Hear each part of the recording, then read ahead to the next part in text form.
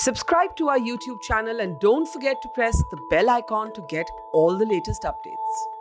Political strategist Prashant Kishor has declined the offer to join the Congress party as part of the Empowered Action Group.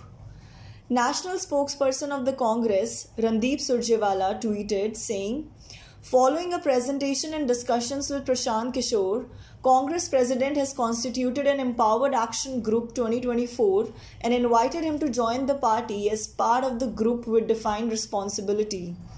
He declined and we appreciate his efforts and suggestions given to the party."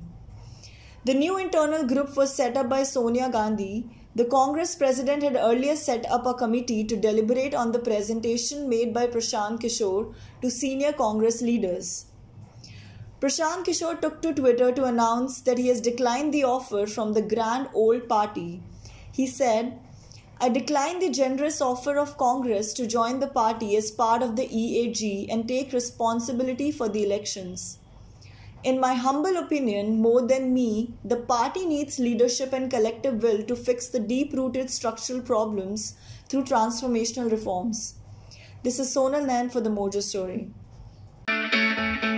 It's great to see you here. Thank you for watching our work.